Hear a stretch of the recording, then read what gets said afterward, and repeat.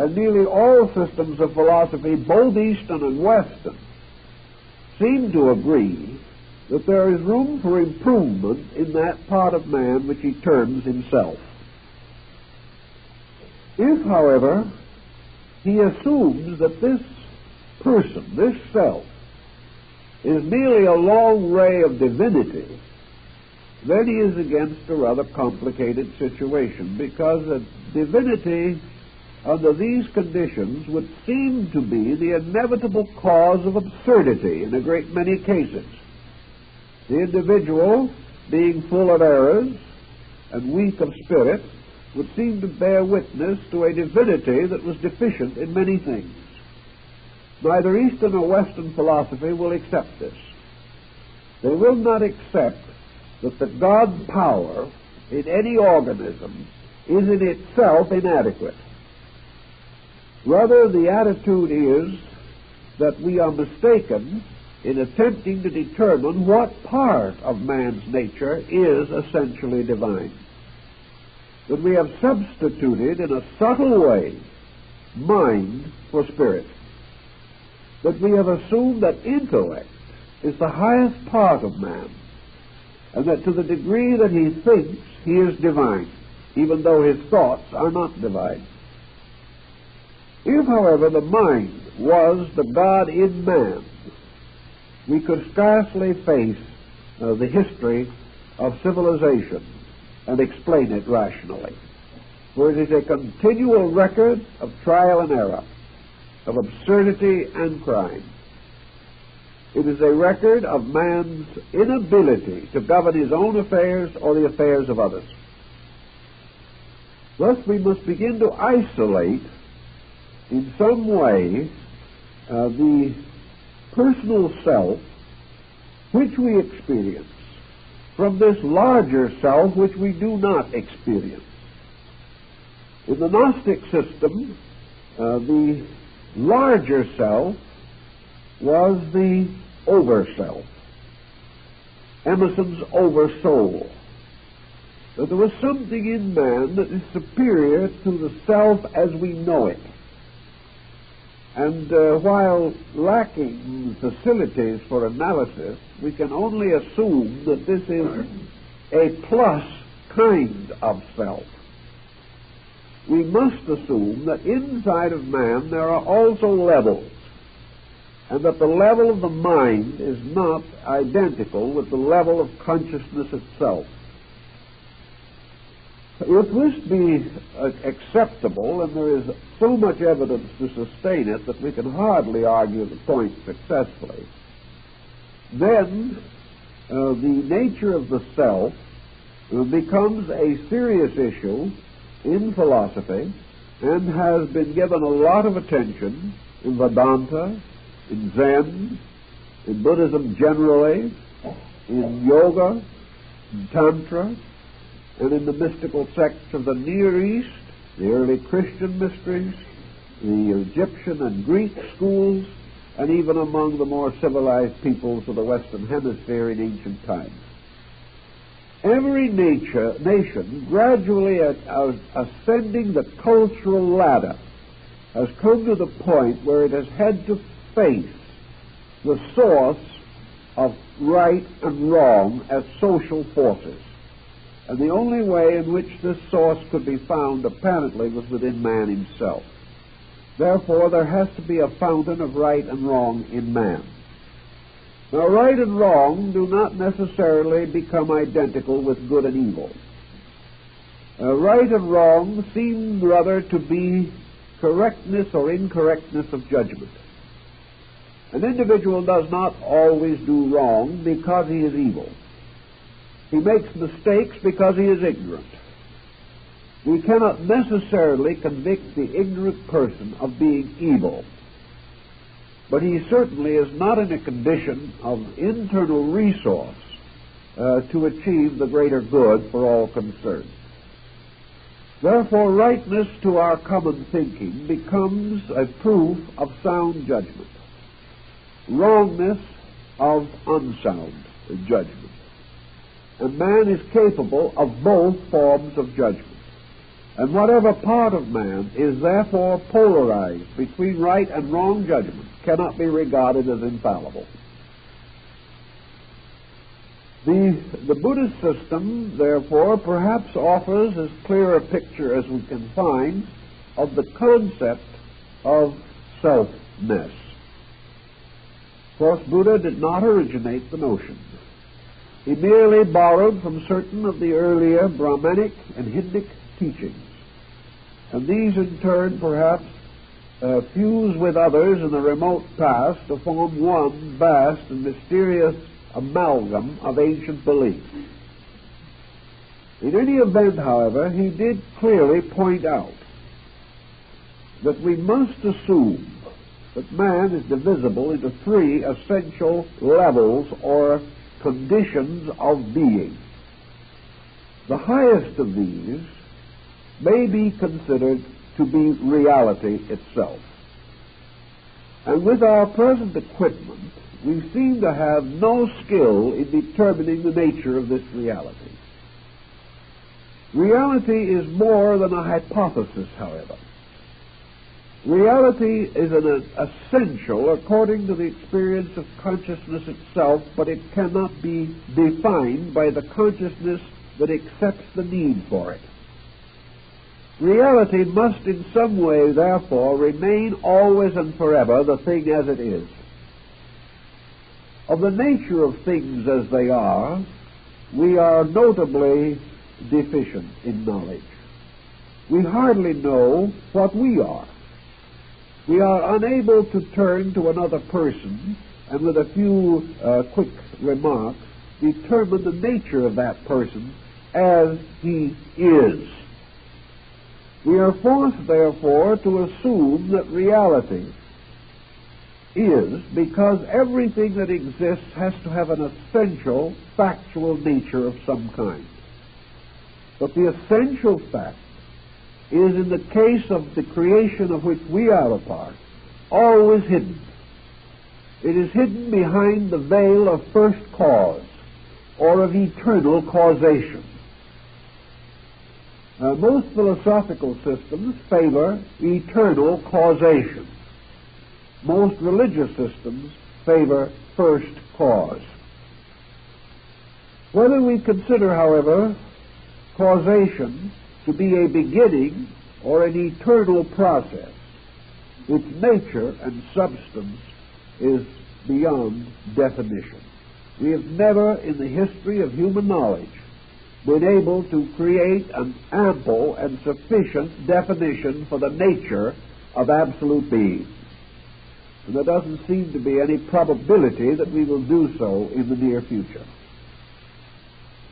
This concept of essential or absolute being, however, is one that has to exist because there has to be some kind of a fact behind all appearances, for all appearances are themselves aspects of fact.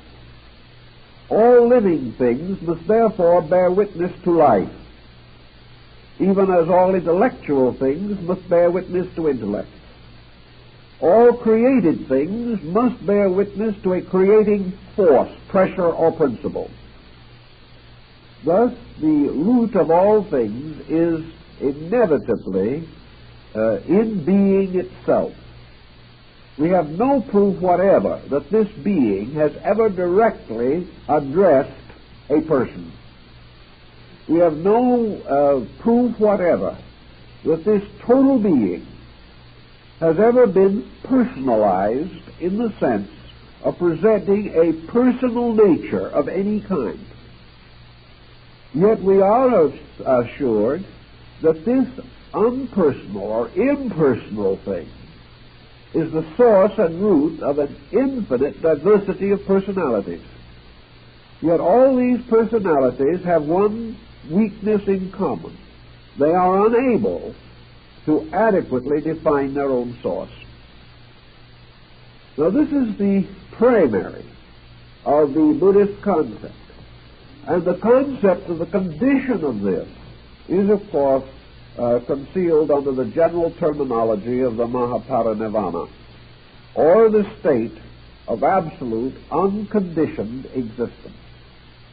This is the goal of Southern Buddhism, with the monk attempting the complete elimination of all conditioned existence to restore identity with an utterly unconditioned existence. To do this, he must cease to be a being or person. He must no longer have any of the conditioning or qualifying attributes of mind, emotion, or sensation. Assuming that such a condition would be conceivable, Western scholars have generally taken the ground that to remove all of the attributes by which the individual can experience or interpret experience must leave this individual in a vacuum. Therefore, that actually parinirvana is extinction. Buddha says no, it is not, but admits frankly that the consideration of its essential nature is not only impractical but impossible. The second sphere or area of Buddhist contemplation, therefore, is what might be termed in modern psychology the subconscious nature of man. The subconscious nature of man is an area of subjective growth. This area of subjective growth surrounds the central core. It is made possible because the core exists.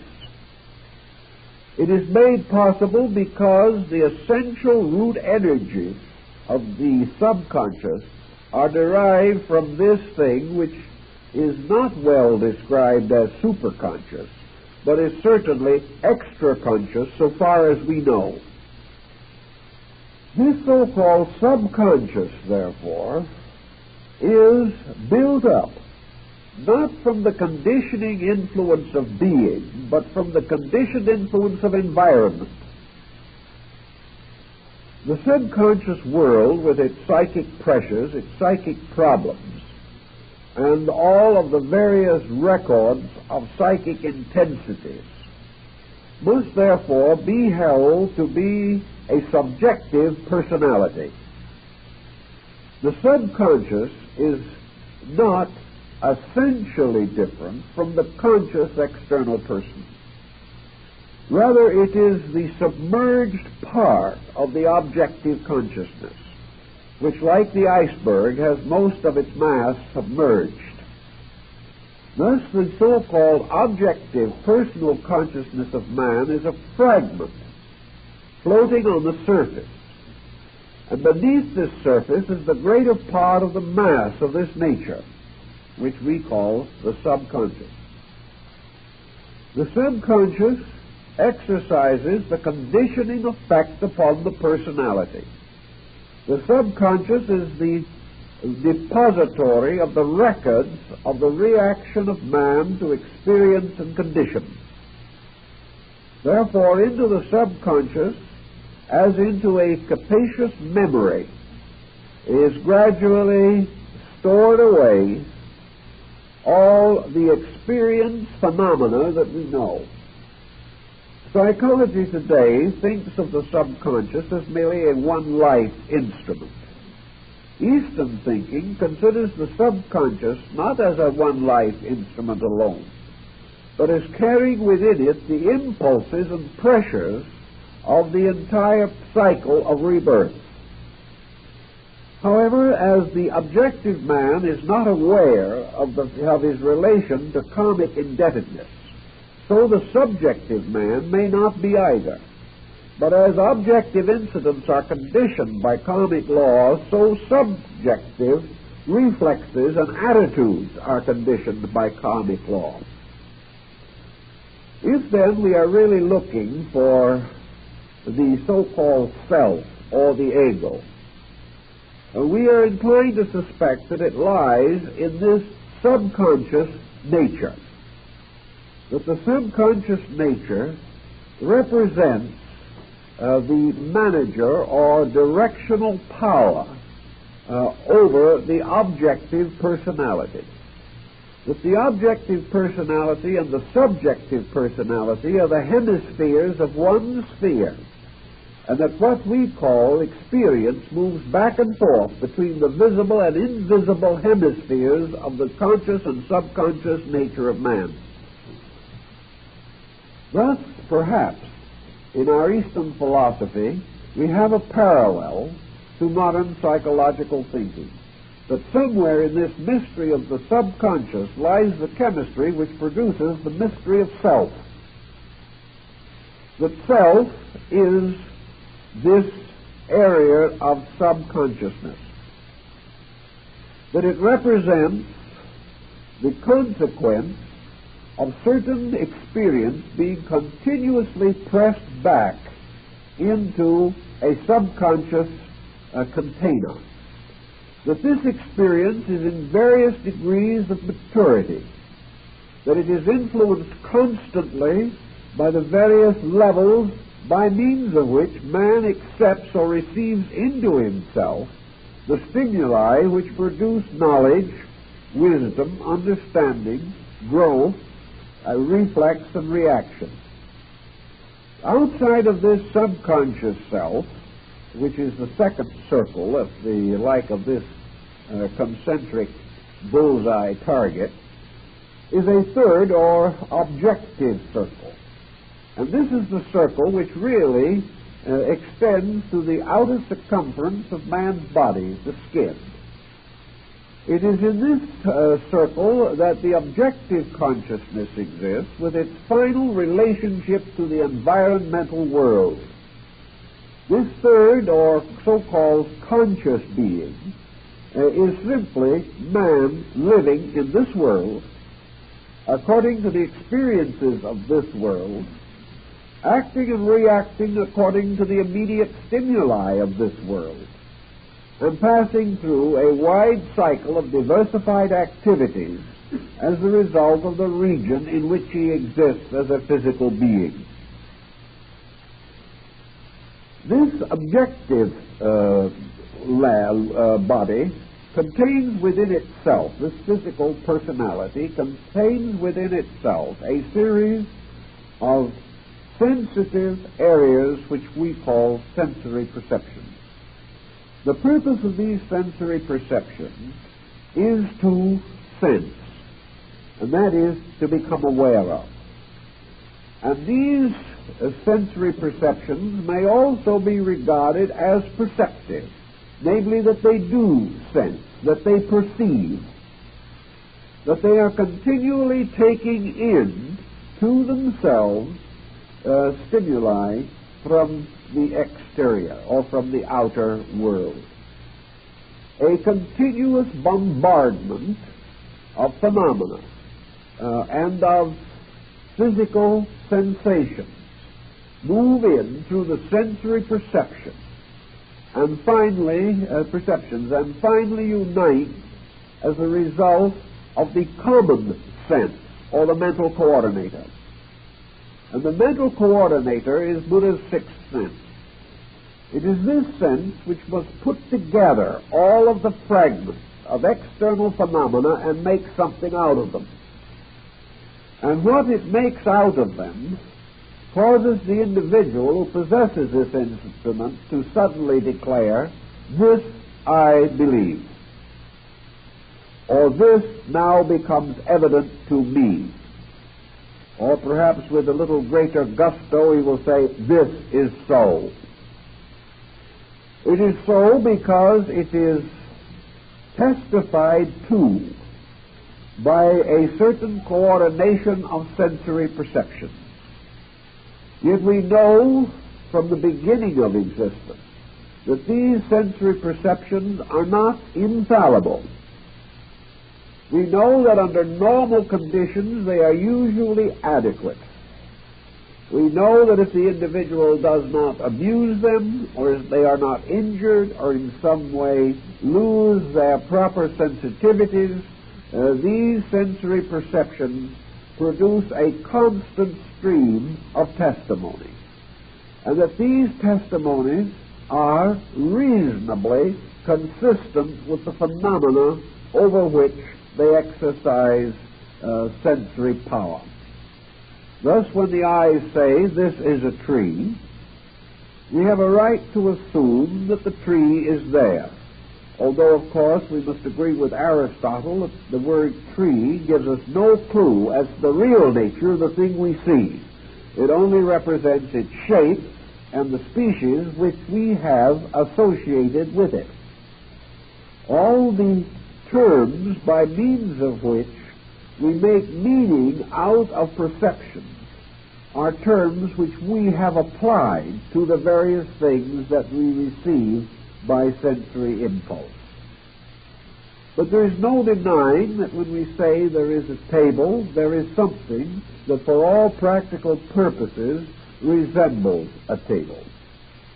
There is no doubt that when we hear a sound, that what we hear is our own interpretation of a rate of vibration, that this rate of vibration has been recorded and is being carried into the mental coordinator within ourselves, where the nature of this vibration is more clearly differentiated, and we decide whether it is concordant or discordant.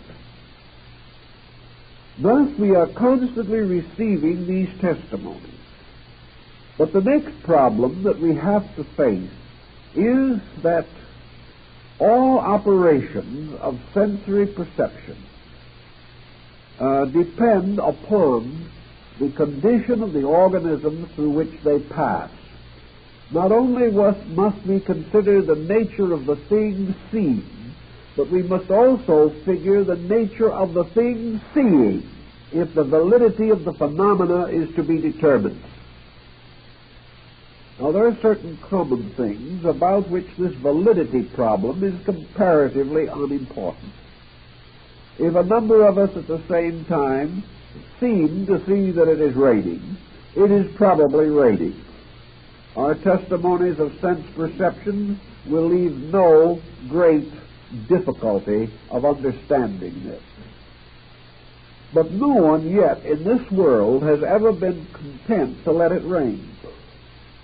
Whenever rain is noted, something has to be done about it. Wherever we turn in our way of life, sensory reflexes are subject to continuous interpretation. And interpretation is nothing more or less than previous experience applied to new experience. The individual forever seeking to solve the mystery of the unknown by recourse to that which is already either known or believed. If it is already known, his new interpretation may be adequate. If it is only believed, his new interpretation may be inadequate. So constantly and continuously in our way of life, phenomena entering into the experience of man through the sensory perception is subject to modification in that most vital of all areas, the mental coordinator. We know outwardly, for example, that if a person goes to school who has no interest in the subject, he will not learn well. Now, one of our problems today is to try to determine what kind of education is suitable to various persons of various attainments and attitudes. It is quite obvious that what we cannot use in this world, we almost certainly abuse. What we cannot understand, we must inevitably misunderstand. We are so constituted that this is the way life operates. If this be true, then, this determination of the nature of phenomena is subject to the continual interpretive power of the mental coordinator. And this mental coordinator has in turn a very conditioned kind of existence. Because for the most part, this coordinator builds its philosophy of life from its environment. Thus, an individual, we will say, looking out into the world and seeing a world torn by war, as we have at the more or less at the present time, certainly torn by the constant fear of war. The coordinator receiving the continual sensational justification of the general misery of external conditions may gradually become atheistic, because there is no evidence to that coordinator, through its constantly increasing experience with externals, that there is anything good in the world. This coordinator, however, in the midst of all of the confusion and war, may experience personally the significance of affection, regard, or love. Suddenly the coordinator receives a new kind of testimony. But this testimony may be met with the gravest of suspicion as the result of other testimony from society as to the present condition of human emotional and social relationships. So what we gradually have is a mental coordinator contaminated by its own external environment.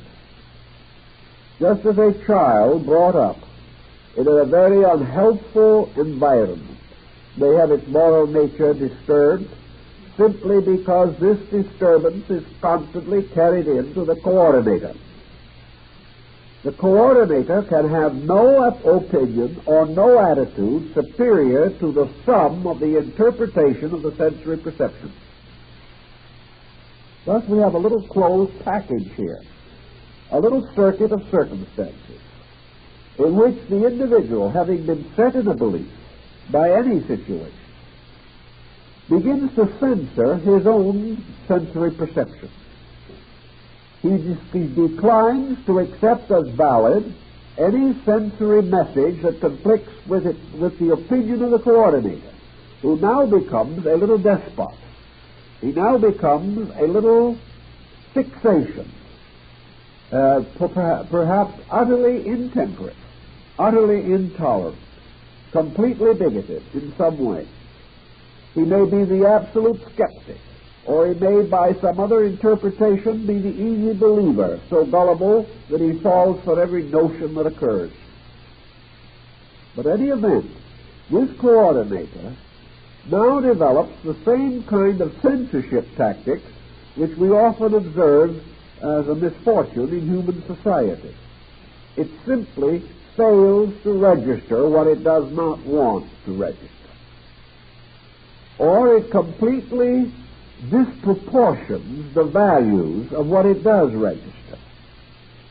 The small act of the friend becomes more important than the passing generosity of an adversary.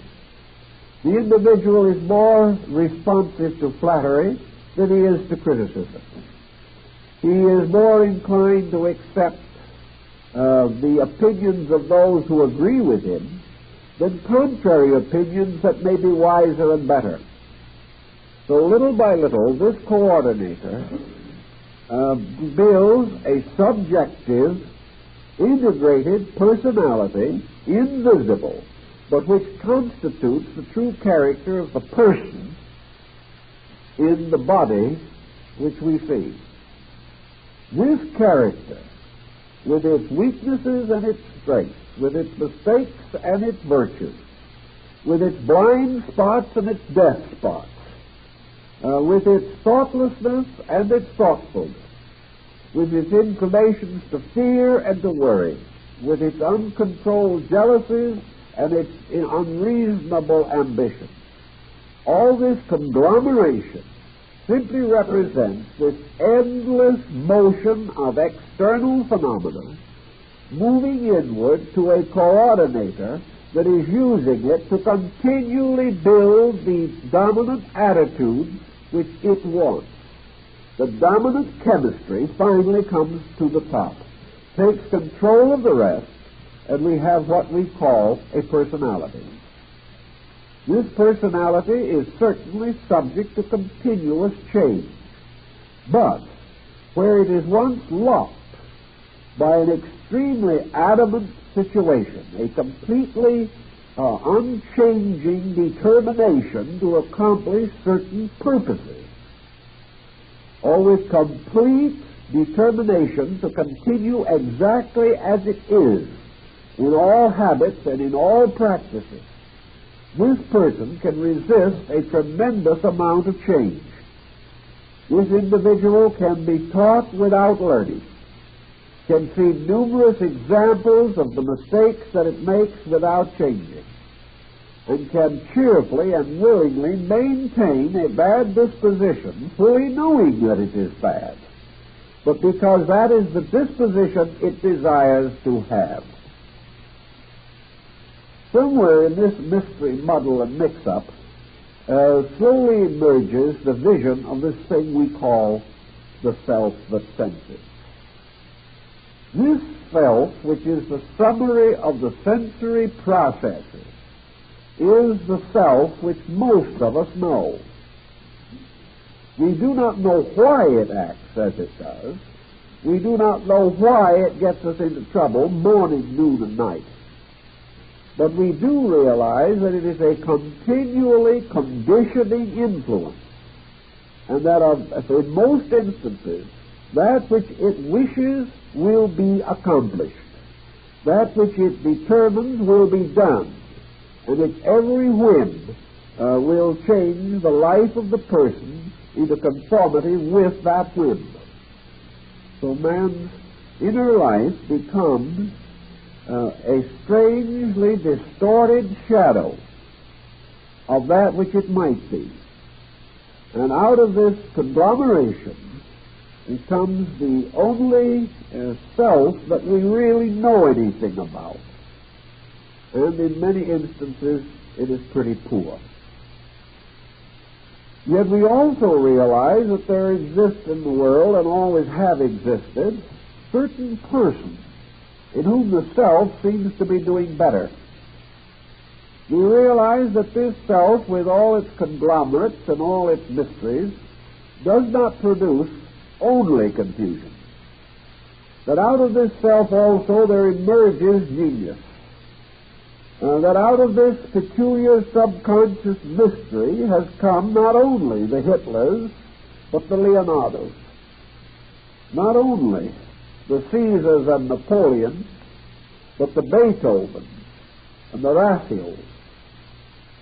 We realize that out of this same compound must also have emerged through experience those persons who have suddenly sensed the need of a superior standard of living. That some way this self will and can testify against itself. That it can in some cases develop direct revulsions against its own limitations. And that out of the constant confusion comes finally the great lesson, namely that there will only be confusion.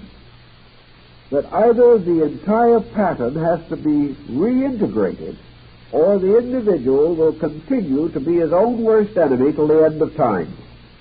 So nature does not intend this to happen. Therefore, the very processes of error which arise within the subconscious become unendurable. They force us to correct in order to survive. And the principal instrument by means of which this corrective is induced, of course, is physical pain and mental suffering or emotional suffering. The individual gradually discovering that the intemperance of the coordinator is destroying his peace of mind and his common good ultimately begins to investigate this matter. Ultimately begins to experience a new quality within the mind itself, and that is the quality of misfortune arising from wrong conduct. Out of this pattern, the mind itself begins to develop the moral instinct, and this happened undoubtedly long ago, so that in most individuals a considerable measure of moral instinct is present. This in its own turn has a tendency to moderate or reduce the intensities of error. Actually, of course, all of these intensities within the individual have flowed out into society where they have produced what we call the common state of man. And these pressures moving out into society have required the building of police forces, fire departments, and numerous other protective mechanisms to save men from each other. Gradually, it has become apparent in action that the subjective pressures of selfishness, self-centeredness, bigotry, and things of that nature produce dangerous consequences in society. In substance, the ignorant individual cannot get along with others and cannot be safe from the ignorance of other people any more than they can be safe from his. Out of this obvious situation, another type of experience mechanism comes into manifestation. By this experience manifestation, the individual learns from his own mistakes. He also learns by seeing other people make his mistakes or similar ones. He observes what happens to them as a result of doing the same things that he does. He observes a common disaster. He finds that others come to the same sorry end that he has. And from this comes the gradual building of the experience of a pattern of utilities, a pattern of things which must be done or must not be done if the general security of the group is to be preserved. As the general security of the group is essential to the comfort of the individual in an organized society, he must gradually take greater and greater cognizance of the group. He must gradually assume his part of the social responsibility for the group. He must cooperate with others. He must contribute to the common productiveness of his kind, or else the general situation deteriorates so rapidly that he himself is imperiled. This is another cycle of information moving in upon the person.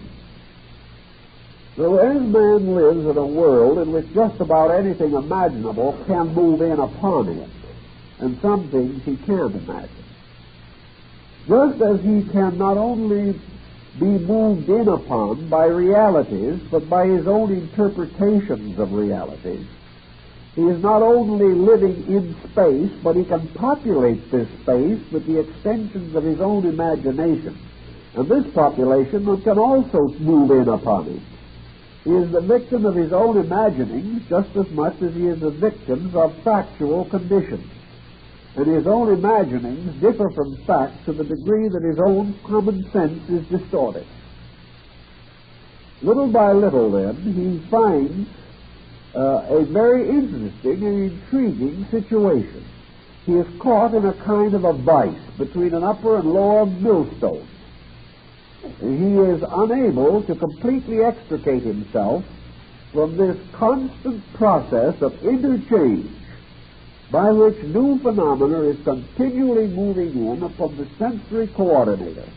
And the coordinator, in turn, is moving out certain impulses, certain instincts, appetites, and attitudes which set up new reactions outside, and these reactions, in turn, move in. It's out, in, out, constantly.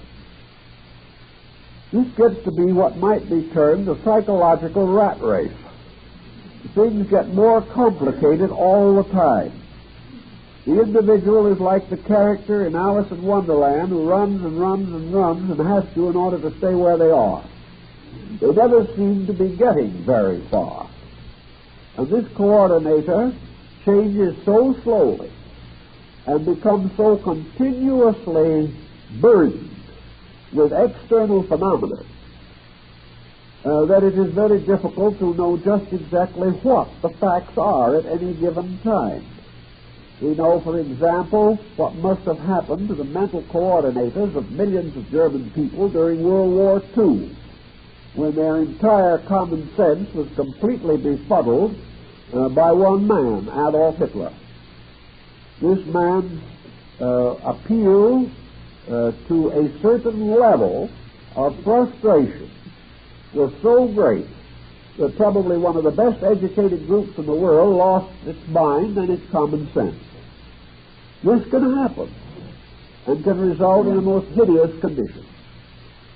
All these pressures, however, move in from the outside, and nature has set up the coordinator in the mind to make sure that false pressures do not take over. However, this coordinator is toxic because of the vast amount of false pressure that has already accumulated. It is also without the final means of solution. It is bombarded too continuously, and the individual is doing very little to actually equip this coordinator for its job. Actually, the mind could stand quite a bit of training. But the kind of training it needs, it does not get. So the coordinator has nothing done to help it to grow. It has to work only through trial, error, and suffering. So the time comes when we so-called educate the mind. We send the individual to school for over 20 years on the ground that when we do so, we are now going to have an individual who knows how to think. He graduates, but he does not know how to think. He has been taught perhaps to make a living. He has actually been trained out of a large part of his common sense. He has been taught things which have valid meaning only in the small economic and industrial structure which he calls modern society.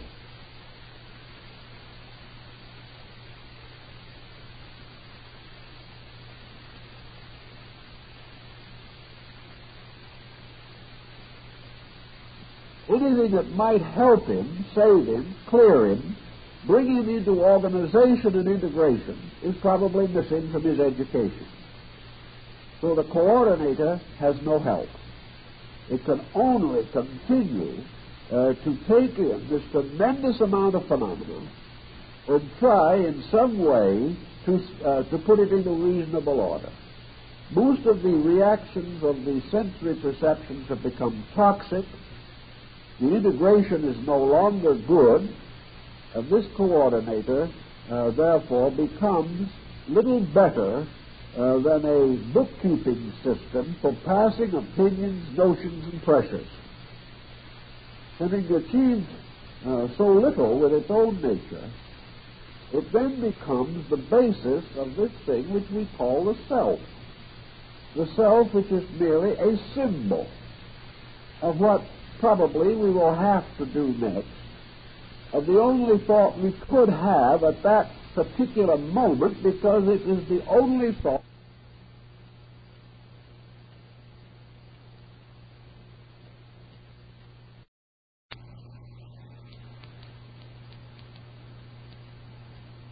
that he gets pretty much puffed up over the whole thing.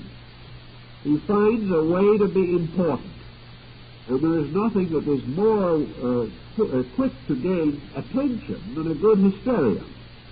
So the individual frequently finds for the first time in his life that he becomes important. And this is not a good discovery, because an individual who is important simply because he is a nuisance is not gaining the proper relationship with life.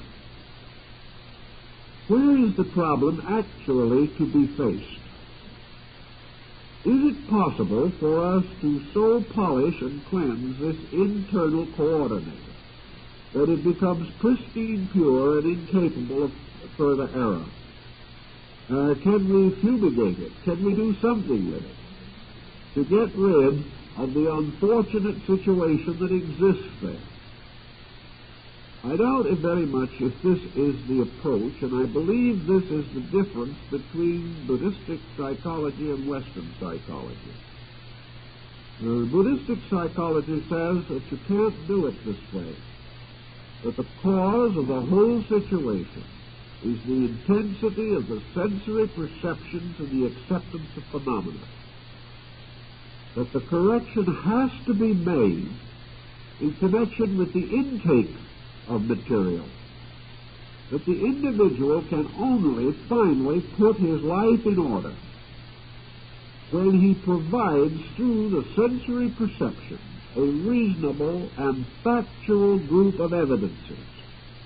And only when the mental coordinator is relieved of the pressures contributed by the constant supporting of previous opinions. So that actually, if we're going to get rid of this deluge that is accumulating and rising like Noah's oblivion within ourselves, we must turn off the water. And in this case, the flood originates in this tremendous openness to an infinite diversity of meaningful and meaningless phenomena. The individual has no power of discrimination. He accepts usually that phenomena which creates the greatest intensity of reaction. Quality is not the consideration. He hears the loud noise much better than he hears the soft sound. He hears the loud despot much louder than he hears the quiet sage. Everything is in terms of the quantity of impact, the broad general acceptance of ideas, and very little is concerned with their quality, their value, or their integrity.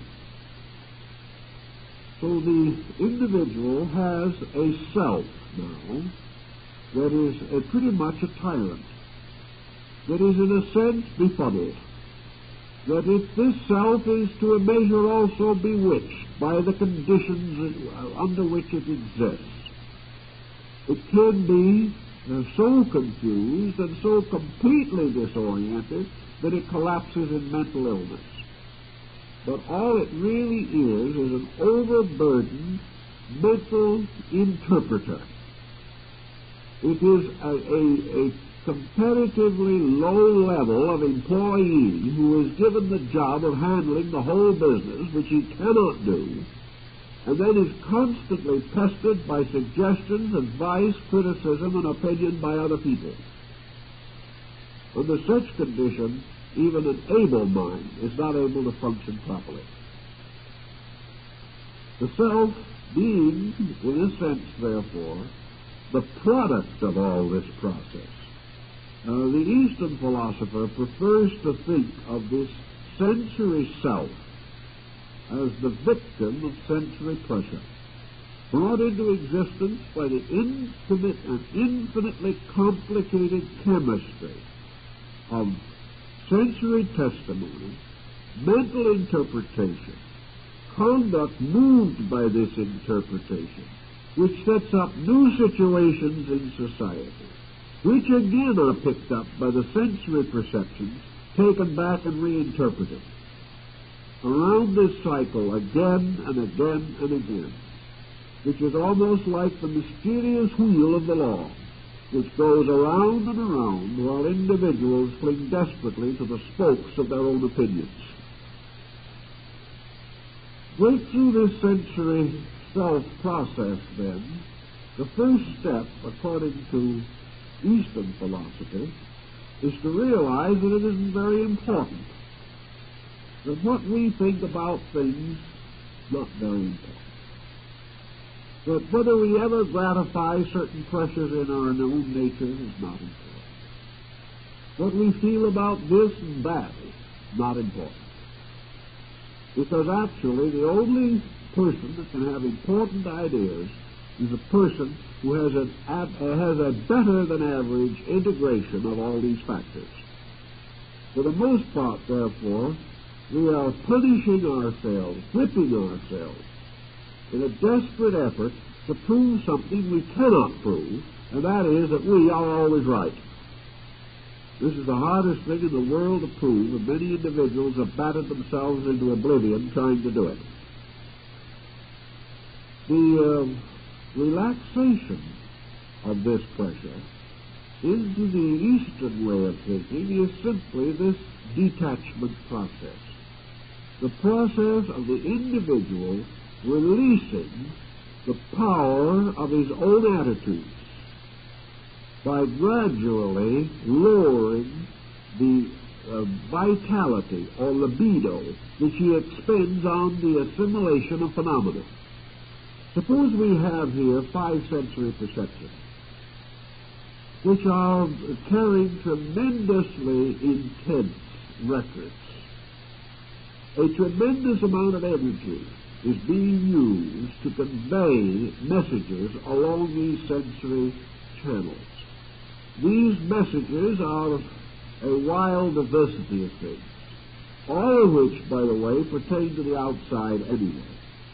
We can examine the outside to the end of time, and we'll never solve the mystery of the inside, but that doesn't concern us.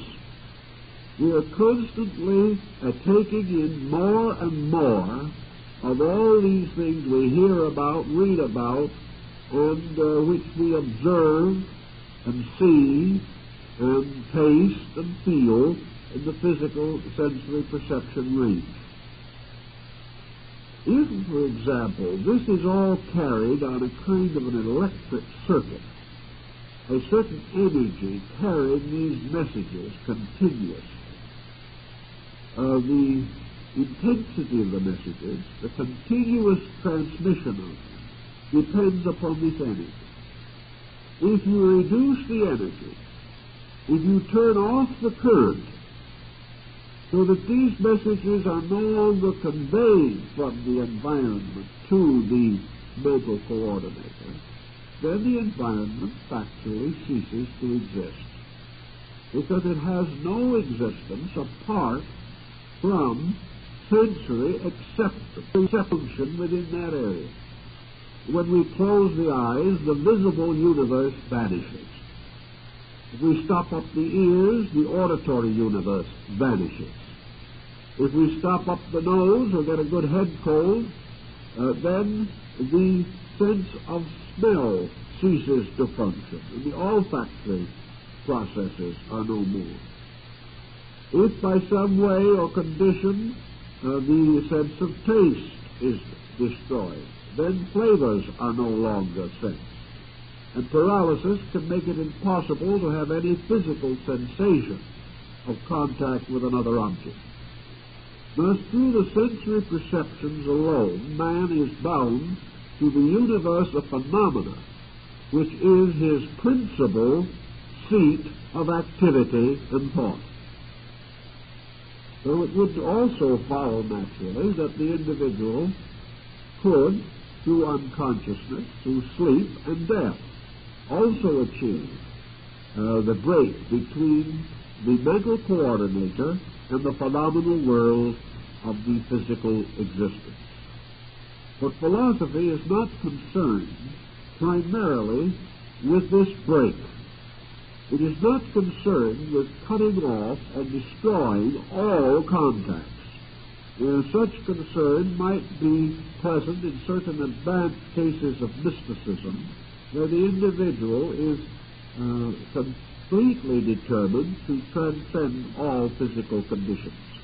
But for the average person who needs help because of pressures, because of difficulties, the important thing is to lower the rate of intensity of these reactions.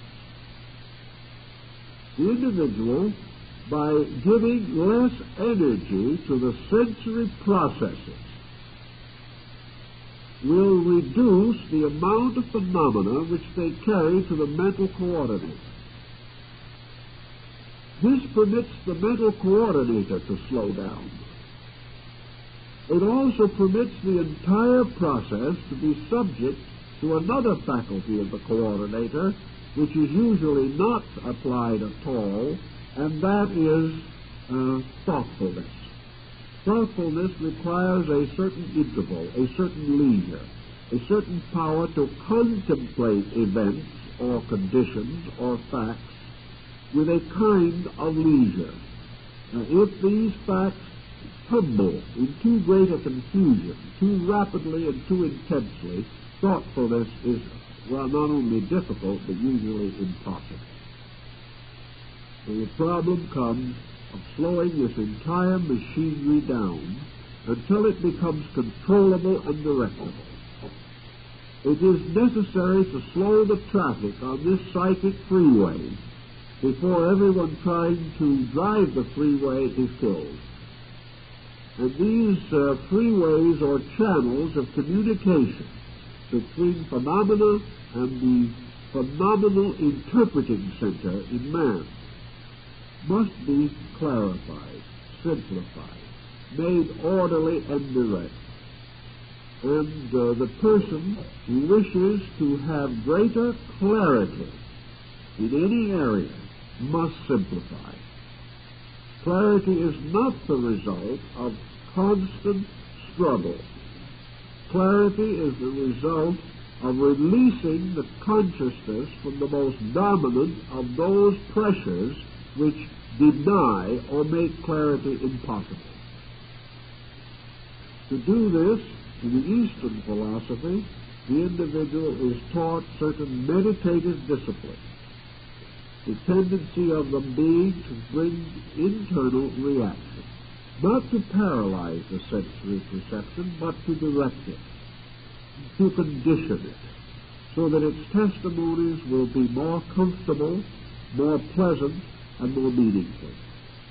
That gradually these sensory perceptions are trained away from recording that which is worthless, recording that which is essentially untrue.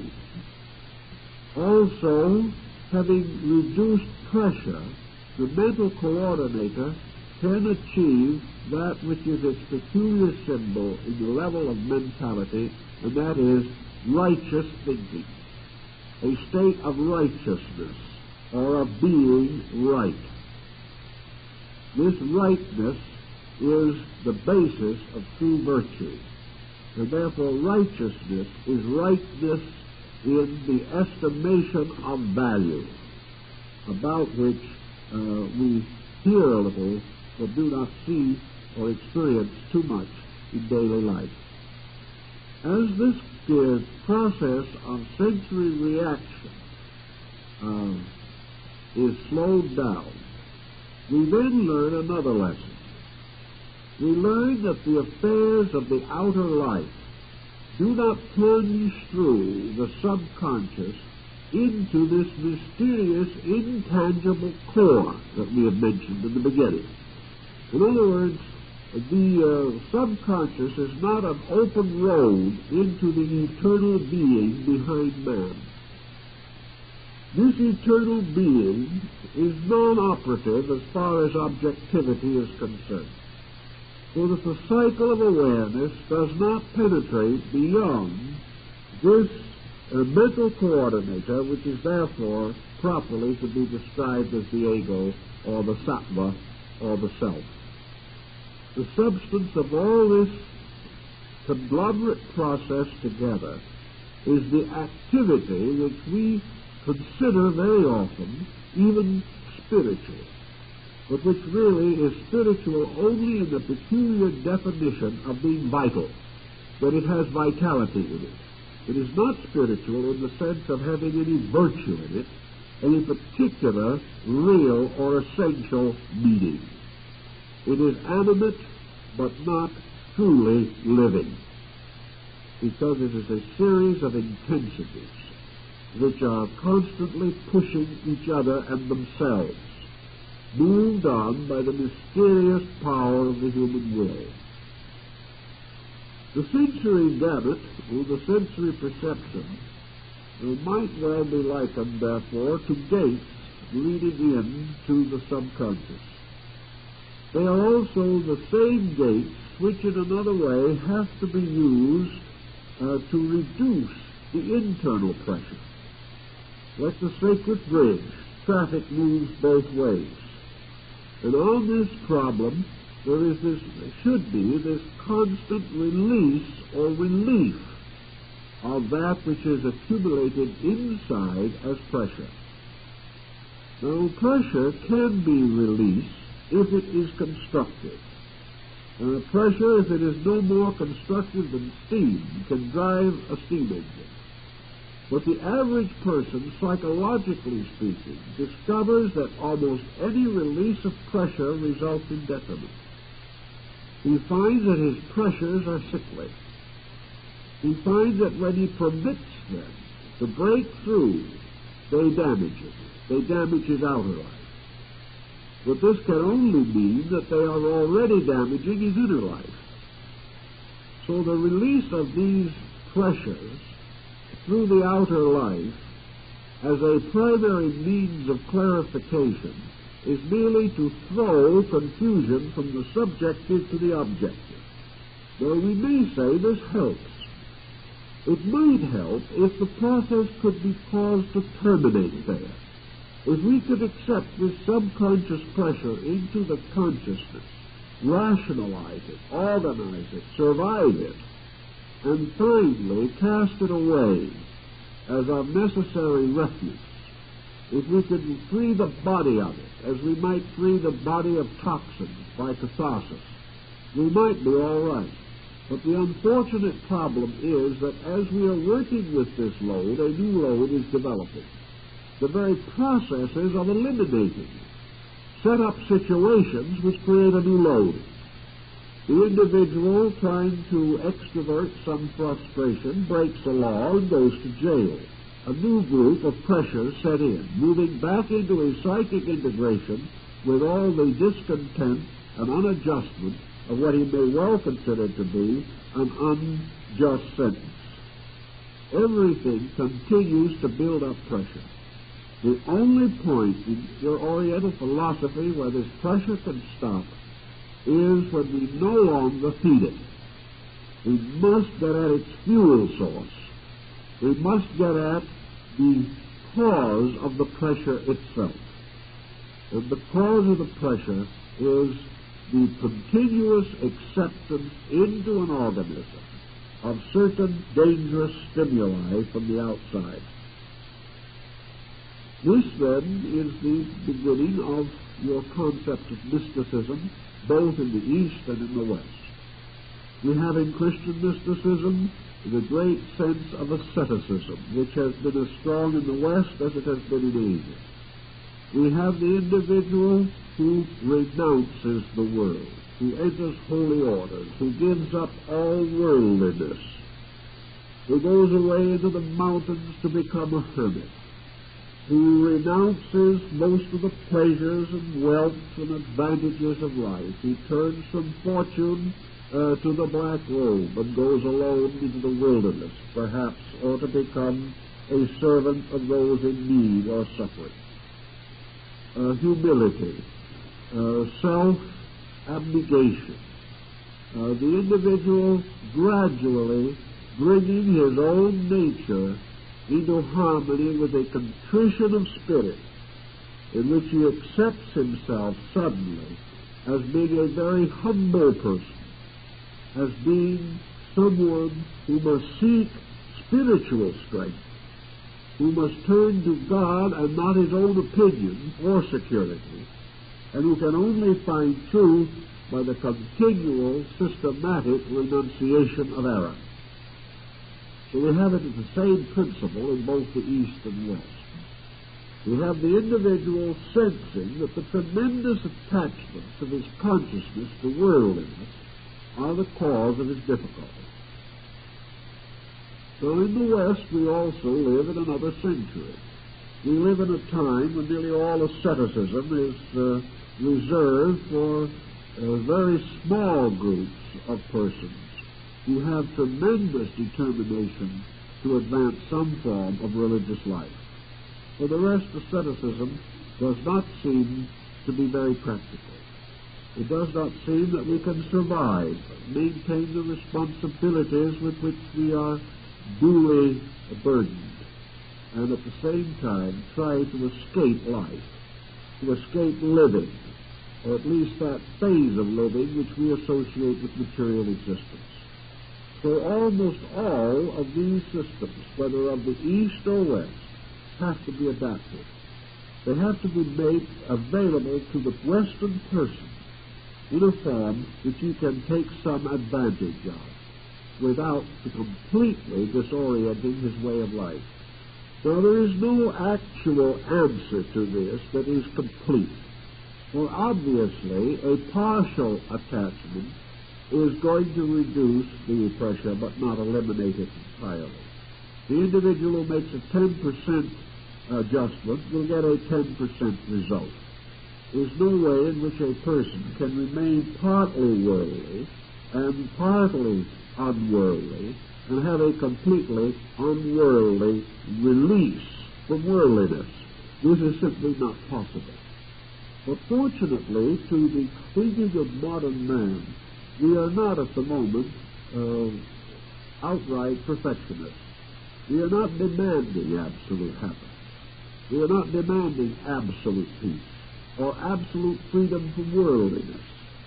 What we are really seeking, at first at least in our procedure, is to bring the situation into a tolerable state. We want to have a measure of security. We want to have a certain sense of integration. We want to be able to make important decisions more wisely than we make them now.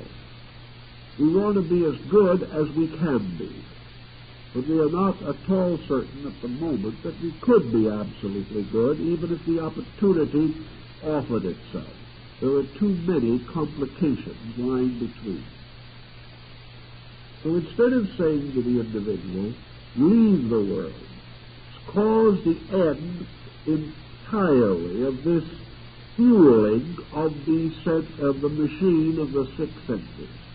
Provide it no gasoline, provide it no oil, provide it no compressed air, provide it nothing, so that the machine simply ceases to function.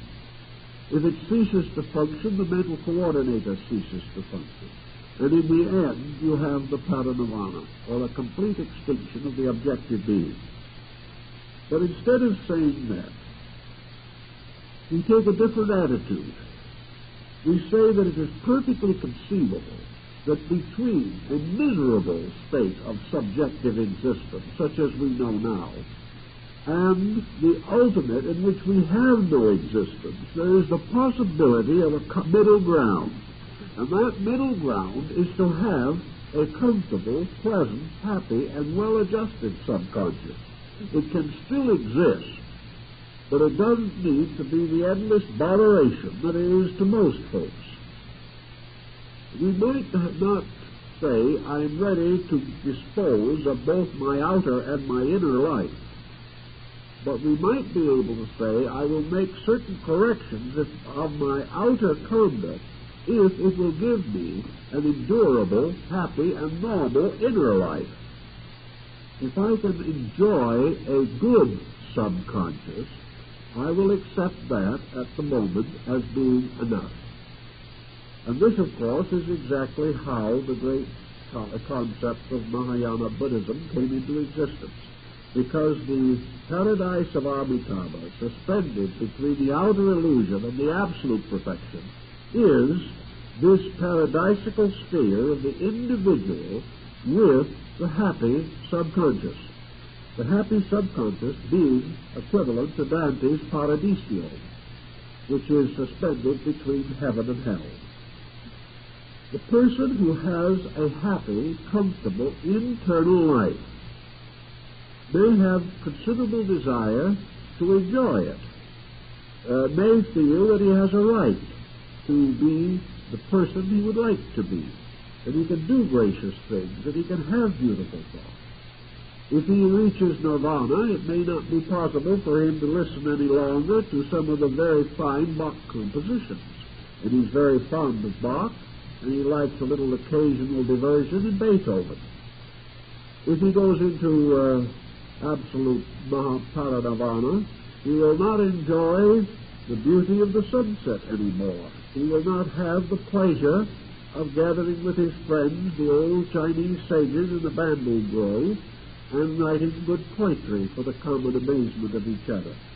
There are a lot of pleasant things. He will not hear the laughter of children anymore if he retires forever into the foreverness of things.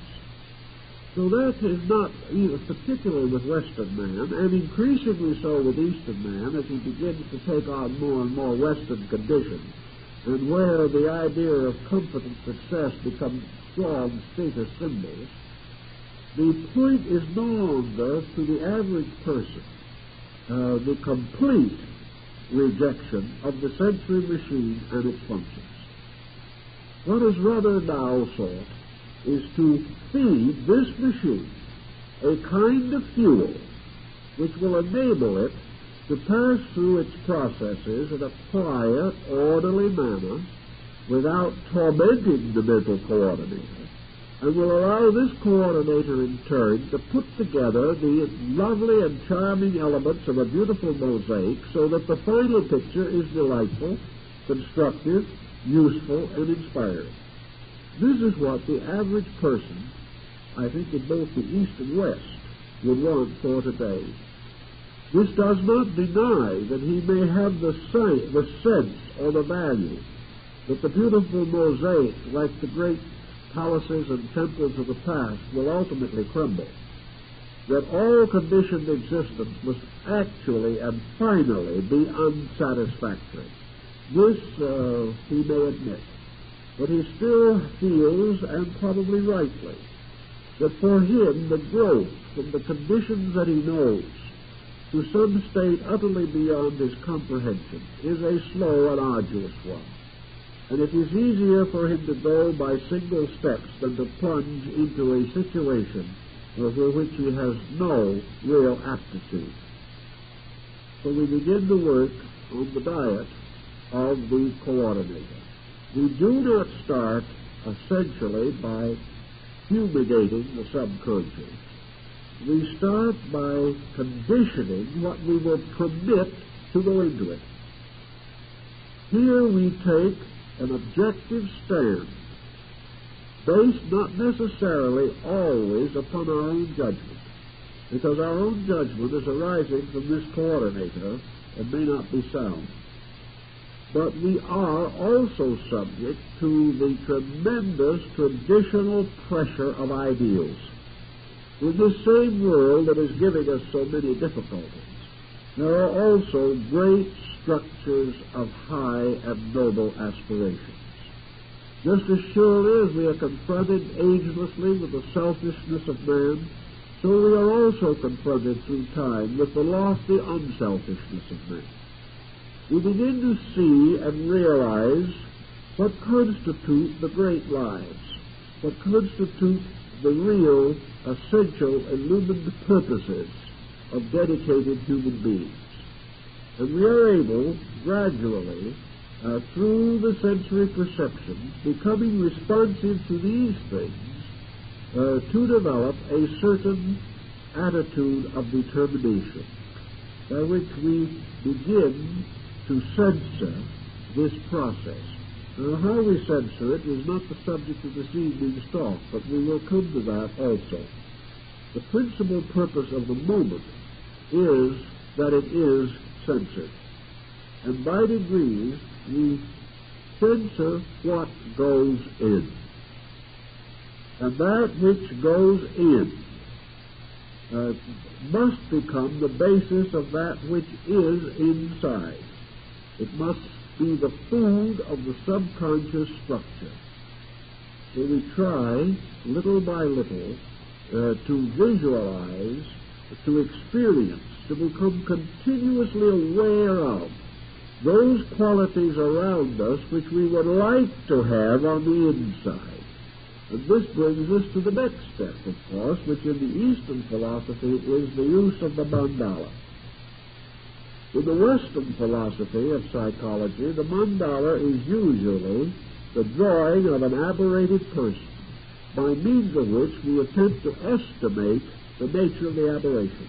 In other words, the mandala is a projection from the person, and must therefore represent one of two things: either the state of his aberration, or the basic understatement or archetypal statement of his own revulsion against this aberration, both of which represent the two poles of the mental coordinator, struggling between the positive and negative experiences with which it is constantly being deluged.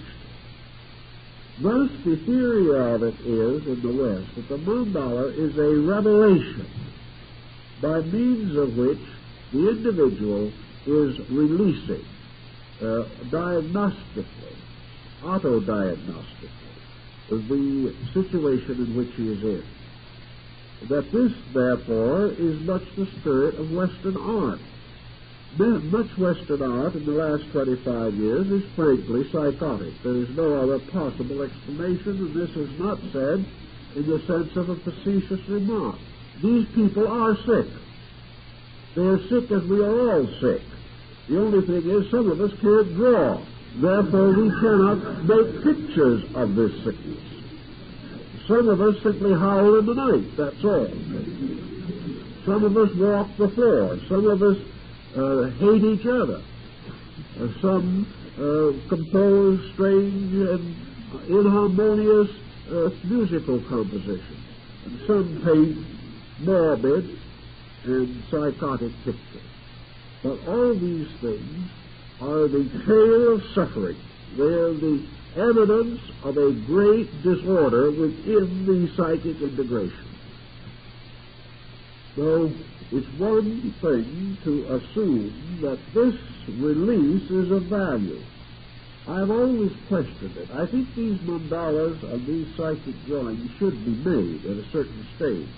They do help in some conditions, particularly in advanced psychiatry, where it is actually necessary to get every fragment of available information concerning the aberration of the patient.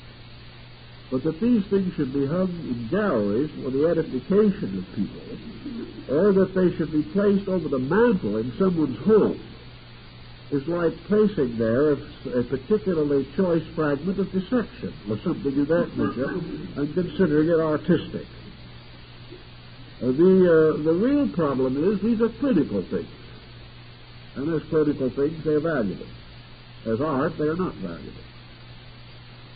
If, however, we use the Eastern concept, it is not a problem of the individual drawing his aberration in two dimensions. The problem is that the individual should be confronted with a design or a pattern that, moving in upon his subjective, will do something to normalize it. The therapy lies, therefore, in the authenticity of the painting which is being contemplated.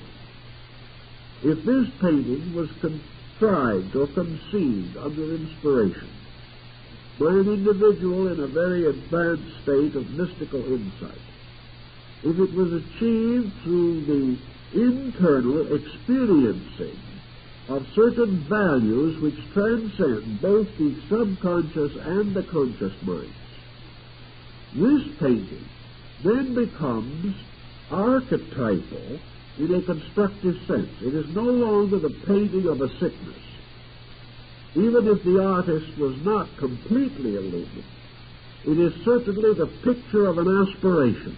It is the picture of a motion toward betterness. It is a picture of appreciation, of realization, of tremendous veneration for principles perceived and sensed. It is a story of universal unfoldment captured in a truly consecrated human soul. This type of picture, which is the Eastern mandala theme, has been very carefully guarded in most of the Oriental sects where such paintings are produced. There are seldom any variations of any kind permitted from the original designs. These pictures have been copied 500 times, and not the slightest individuality can be detected. The later artists were avowedly and obviously copyists. They could not have devised the original design, but they preserved it. They preserved it for the benefit of those who came after, who would find in these designs a meditation, a conditioning phenomenon, which could go into the consciousness and begin the process of therapy on the inside. Here is the mandala as environmental material transmitted by the sensory perception to the coordinator. But now these perceptions are carrying a valid testimony of value. The coordinator receiving this valid testimony is naturally going to react to it validly. At first, perhaps, with not much insight. At first, perhaps, with prejudice. But gradually, over a period of time, if the pressures of the non-valid testimonies are reduced and the unchanging pattern of validity remains, gradually the subjective becomes permeated with this archetypal form of harmony, beauty, order, symmetry, and the tremendous pressures also, tremendous intense psychic pressures of the patterns of principles and laws which are revealed through the design. The design is lawful. It is like baby's signatura rerum, the seal of reality that is stamped upon the human heart. This seal of reality comes into the same sensory perception. But instead of leading to the pandemonium that we know now, the mandala ultimately causes the arising within the subconscious of the great mandala concept of the paradise of Amitabha. Here then, order inside begins to take over. This order taking over, it gradually creates its own constructive influences. These influences censor just as the wrong ones did, the coordinator in estimating the reaction to sensory perception. And little by little, the individual begins to see and experience the validity of good. He begins to see the law operating around him, whereas previously he saw only disorder. Little by little, he is able to discriminate between various levels of sensory functioning. And he becomes more and more aware of the eternal presence of that which is essentially true. Thus, quieting down, releasing, he finds greater tendency to use these perceptions to increase beauty, wisdom, and insight within himself. He turns to the arts not for a livelihood, but because they give warmth and peace to his soul. He begins to appreciate things that once he thought were foolish, because suddenly simple, gentle, kindly things have great meaning. Little by little, this results in a relaxing, a letting down of the unreasonable and false pressures. The nature still lives in this world, it still functions here, it still does its daily work here, just as it always did. But it is in this world, but not of it. It continues to meet every responsibility, but it cannot be hurt by the illusion of worldliness.